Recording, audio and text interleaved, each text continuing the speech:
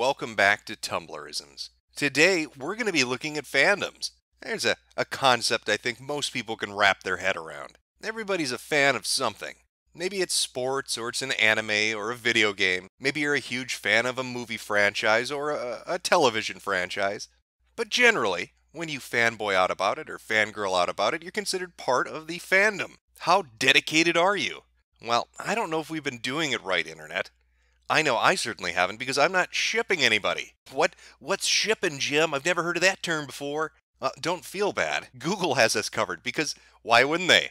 Why wouldn't their dictionary have a definition for this? Welcome to the current year. Now, a ship is not a vessel that carries cargo. It's not delivering consumer goods, at least not in this context. The thing that it's delivering are the hopes and dreams of fat 13-year-old girls all over the internet, because it involves taking characters from a franchise and putting them into a relationship. Hell, it's not just Google that has a definition for this. Even fucking Wikipedia has an article on this. Taking characters and putting them into relationship. What the fuck?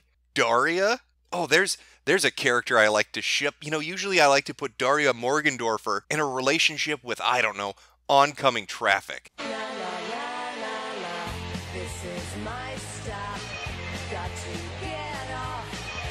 Now, believe it or not, on a website that's dominated by teenage girls, shipping is kind of a big fucking thing. Who would have thought? My little joke from earlier might have had a little bit of truth in it. I know it's weird, isn't it? But apparently, shipping is a really big thing on Tumblr. And it's the easiest way to kind of pinpoint the hardcore fans in a fandom. Case in point, Destiel. That's Dean Winchester and Castiel the Angel of the Supernatural franchise. They're combined together. You take a little of each name. It's like a fanfic version of a Megazord, and the giant hunk of shitty plastic you're left with, in this case, is Destiel. So what kind of relationship is it? Well, if you browse through the search results, you get a real clear idea on exactly where they want to take this. Are they brothers in arms? Are they comrades? Are they friends? Or are they involved in a really hardcore BDSM gay relationship? I'm not saying that there was some anal rape that took place here, but that is a fuck ton of blood to be having on your crotch if you're just chilling with your bro. Maybe I'm reading into it too much. Maybe I'm reading, no, you know what? No, I'm not. Apparently, no, I'm not. What kinky hardcore shit are these people in this fucking tag imagining is happening between these two? I've heard of rough sex before, but not having to have fucking surgery afterwards to repair the damage that's been done. But apparently the people in the Destiel tag, that's what they think of on a regular basis. I mean, just look at that fucking face. Look at the shame on that fucking face. He knows it's wrong. He fucking knows where he is, what's going on. Look at that shame. But I can't, I noticed something earlier when we were browsing through those results. It caught my eye right at the top. I don't know if you picked up on it. Crowley. What? So if I'm to understand this right, the ultimate pairing in the Supernatural shipdom would be Dean Winchester, Castiel, and Crowley. What do you even call that? Oh, apparently you call it Drowliel in this one search result. This one name that this one person came up with. Congratulations, Tink DW. It's yours, buddy. Maybe they have another name for it, but you know what? I'm going with Drowliel. I like the one that sounds like a pagan chant that's going to summon an earth spirit. Like if I say it with enough conviction, a gnome is going to pop out of my fucking sprinkler system. Oh, sacred Drowliel. I like it. I'm going to go with it. Now, I know you're wondering, because I sure as shit was, what sort of fiction goes with this? I mean, we saw the pictures. I think we've got a good idea of where this is going, but what backstory are they giving these couplings? Oh, would you look at, isn't that adorable? Dean falls off a tree while rescuing a kitten. Cass knows that to heal someone, you just gotta kiss it all better. I'd like to take a moment right now just to speak directly to the Supernatural fandom on Tumblr, because we've got to talk about something. Specifically, we have to talk about Castiel. Now, I've read some of your fan fictions, and I've looked at a shit ton of your pictures, and I think you're overlooking one major thing when it comes to this particular character. Let's see if we can pinpoint it. Let me see if I can guide you to the proper conclusion. So here we are, and we have Castiel, an angel of God. And how does Castiel appear throughout almost the entirety of the show, with few exceptions? Well, how would you describe him if you were explaining Castiel to somebody? Well, he's always got this fucking look on his face, doesn't he? That neutral, unemotional, almost robotic-like look. Kind of a blank slate. You can't really tell what's going on, can ya? He also has a habit of speaking monotone. There's not a lot of inflection or personality or emotion in what he says. It's just sort of dead and flat. And I seem to recall he also has a lot of trouble dealing with sarcasm and jokes. So if we were to put that all together, dead emotionless face, monotone voice, can't pick up on sarcasm or humor, what does that describe? Does that describe somebody who's going to kiss Dean's boo-boo after he falls out of the tree? Oh, I know what it reminds me of.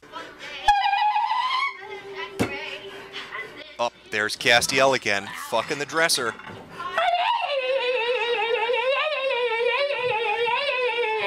He's autistic. Castiel is the definition of autistic. What are you doing? I asked my priest parents if they shipped Destiel. This is not a drill, people. Okay, so yesterday I asked my parents if they shipped Destiel or if it became canon. How would they react? My mom was like, meh, I don't care either way. But then I asked my dad and he said, Dad, I certainly wouldn't stop watching it if it became canon. And I think it's a nice idea, but I wouldn't want it to be the main focus of the show. Me. So, do you mean like a subplot? Dad. Yeah, I just don't want it to take over the show. Me. Whispers to my sister. Holy fuck, he ships it. I wonder what your priest parents' reaction to, I'm not gay.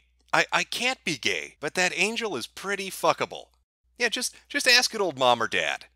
Just say, hey, mom and dad, you know, I'd love to go to church today. That Jesus Christ guy that they have up on that crucifix in there gets my dick hard. And see what their reaction to that is. My priest parents are okay with the idea of a dude fucking an angel. I don't even know where to begin with that, really. Firm chest. Soft shirt.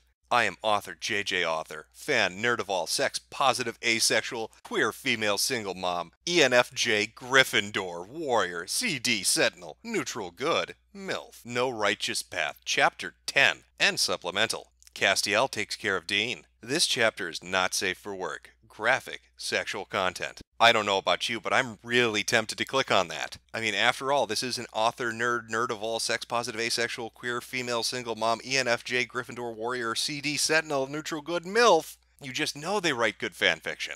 You know what? Let's take the leap. Let's go take a look. Now, this little journey is going to lead us to Archive of Our Own, which is a website that hosts quite a bit of fan fiction. Lots of fandom stuff to be found on there. Could do a whole video series on that in and of itself. But let's take a look at our little story. God, that is a shit ton of tags. On his 40th birthday, Dean Winchester suddenly begins to worry he may have lost his chance for a real mate. He's been so focused on his business as a 24-hour roofing and repairman that he's never taken the time to date properly, even make a lasting relationship outside of his family. Beginning in their late 30s, alphas and omegas start to lose their mating and bonding hormones, making it more difficult, and often impossible, to mate or bond with anyone past a certain age. But as a modern alpha, Dean would be content with a companion at least. Blood bonds aren't the be-all end-all. However, after a late-night emergency roofing repair call from Castiel Novak, Omega Dean starts to hope, yearn. The only hang-up is that Castiel admits to being as old-fashioned as the book he teaches, nervous to go against his religious upbringing by being with someone who he can't bond properly, as Alpha and Omegas are intended to do. But he can't deny his attraction to Dean, and despite his sensibilities, he thinks that just maybe, he can change for the man he's falling in love with. 52,151 words. Oh boy. That is a whole shit ton of autism. Dean's running his roof and repair business, and he just wants to mate with Castiel. Holy shit. Let me just be real with everybody for a moment. You would find more heterosexual content if you went to Xhamster and searched gayest shit ever in the gay only tag than you would in the search result for Destiel on Tumblr. Of course, fandoms don't just stop at shipping. It's not just characters within the same franchise. No, they reach outside of the IP. We need multiple fictional universes to cross over with each other. Let me try to put this in context and maybe an example you might understand. Take Dragon Ball Super, for instance. Now, Tumblr would look at that show, and after writing 182 fanfics about Piccolo and Gohan having a gay relationship, they'd get around to the idea that, you know what would make this better? Some Naruto. And you know what, fuck it. Let's put a little guts in there too. That's the ultimate universe for me. What are we going to call that, Tumblr? What should we call the combination of Dragon Ball, Naruto, and Berserk? You've got Guts, you've got Goku, and you've got Naruto. I know. Nagugu. That is fantastic. That is my fictional universe. I'm living there. And I'm going to write so many gay fan fictions. If you know Guts' backstory, it's not that much of a stretch, because believe me, he's already been stretched out. If you've read the manga, you know what I mean. Oh, but come on, Jim. Tumblr can't be that stupid. I mean, that's a ridiculous example. What could they do that would be stupid on that level? Say hello to Super Hulock. That's supernatural. Doctor Who and Sherlock Holmes. I can't get enough smarmy British fucks in one show. Let's combine two of them together. And I need some eye candy, so get Dean in there. Come on, Supernatural, you come on over. Super Hulock versus Homestuck. Both fandoms are looked down upon by the Tumblr community, seen as annoying, and sometimes they just want them both to shut up. Super Hulock. What? No, fuck you, I won't shut up. My fandom is awesome. You don't know what the fuck you're talking about. Homestuck. Huh, yeah, Homestuck fandom sucks. Super Hulock. No, fuck you, we can kill you all, and hide your bodies so no one will ever know where to find them. Homestuck. Clicks through some fan art. Super Hulock. You all suck, fuck you. Homestuck. RPS on MSPRP. Super Hulock. You all should just go die, fuck you. The Black Jay says, I'm sorry, but every time I see someone say something about Super Hulock that isn't positive, the whole fandom just jumps in, throwing insults and creative ways to kill you and make it look like you killed yourself. Holy shit. I'm gonna read that again. Jumps in, throwing insults and creative ways to kill you and make it look like you killed yourself. Look, I'm not a part of the fandom or anything, and I'm not making fun of it, but when other people see how badly you handle those situations, you're just bringing your fandom down. Do yourself a favor and calm your tits. Merperson. Super Hulocks. Shut the fuck up. We know how to exorcise demons faster than anyone. We're a bunch of high-functioning sociopaths that know 272,828 ways to kill you and make it look like an accident without them finding the body. We also know how to eat you and torture you, so don't fucking mess with this fandom. Me. Okay, I'm calling the fucking cops. You know, I need to let's take a step back here. Maybe I'm just looking at a bad bunch of reactions to the Super Hulock community. I mean, they can't be that fucking awful, can they? But I'm noticing a theme, that the Super Hulock fandom is fucking psychotic. But where are they getting that from? Oh, you know what? I bet it was this single solitary GIF from fucking Madden Generator that drove their community insane. Has to be. I mean, if you visit this amazing fucking Tumblr, Doctor Who and its fans suck, fuck Doctor Who and Sherlock, you find a interesting little piece of Super Hulock history. Now, scrolling down it doesn't look like anything special. That is until you get to the very end, and you read the reactions at this god. Yeah, that's right. That's not a misprint. That's 536,384 notes.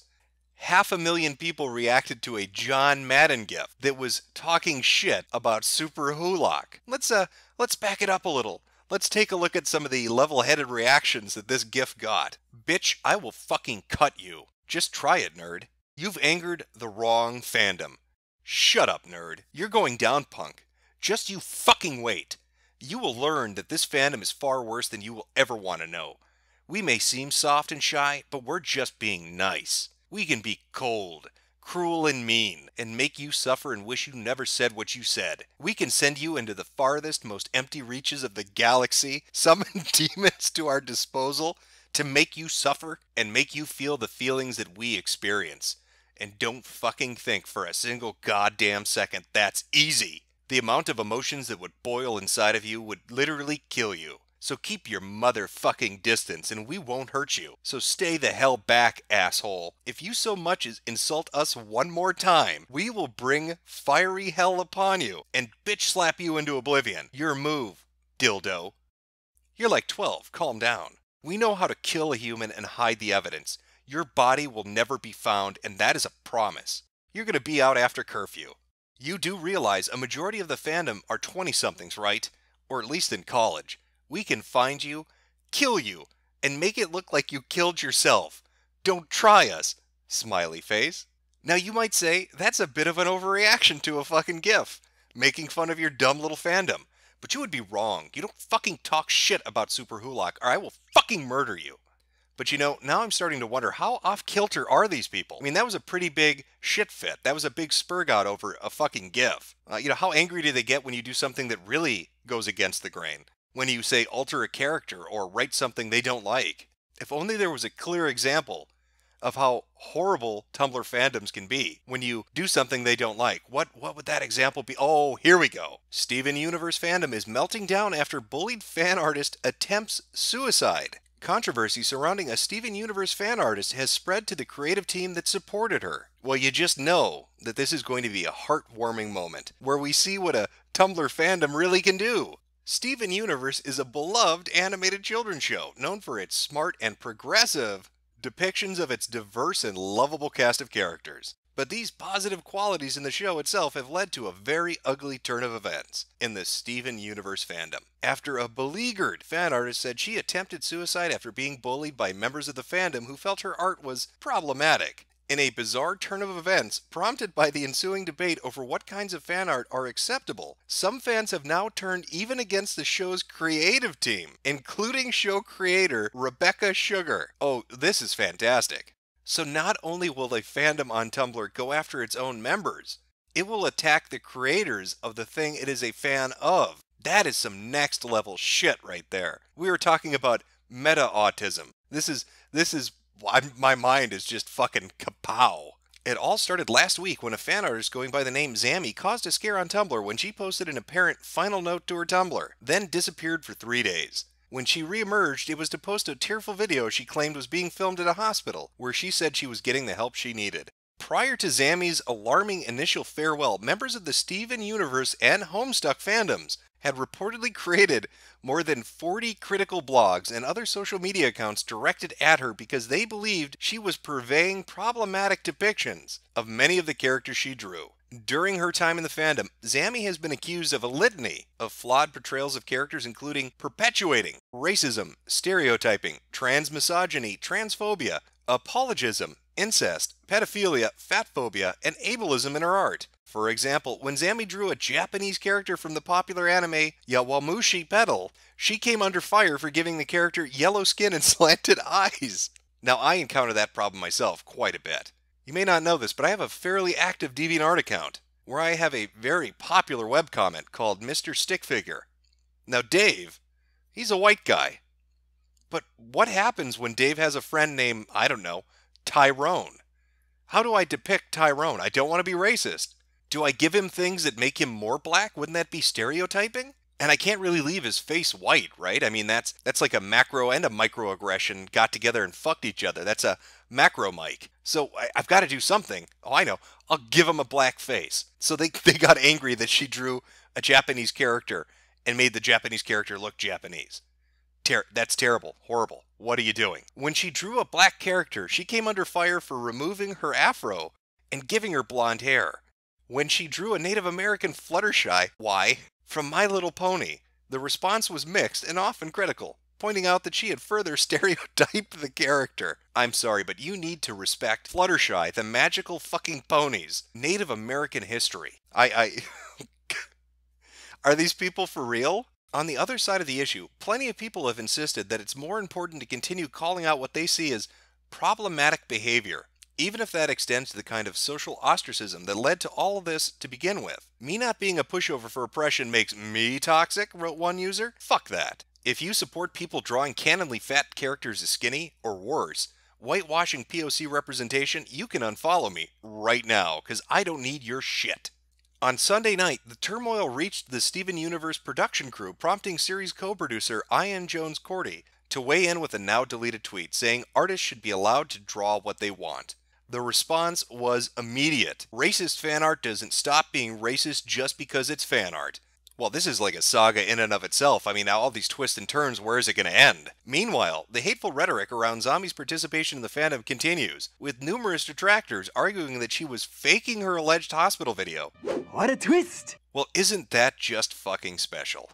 Here you actually have a community that's attacked one of its own for daring to draw their own version of fan art, that got the blessing from the creator themselves, and that's still not good enough. We got to go after them. And even if all the talk about suicide and hospital videos and arrests, if that was completely fictitious, which there seems to be a substantial amount of evidence that it could be, that doesn't dismiss the amount of shit this person got for drawing a Japanese character yellow, or giving a black woman a fucking wig? We're gonna act like black chicks don't use weaves? Like, who the fuck are we? Who are you kidding? You know, after having looked through a good deal of these communities and really kind of dug into what they're about, I think the easiest way to visualize what a Tumblr fandom would be like is to picture an autistic man stomping his way through a GameStop and macing people in the face because Sonic's arms aren't supposed to be blue. The amount of pure anger when you poke them just a little bit, when you go against the grain just a little bit, when you're having a little bit of fun with some banter, is just astronomical. It really is mind-blowing.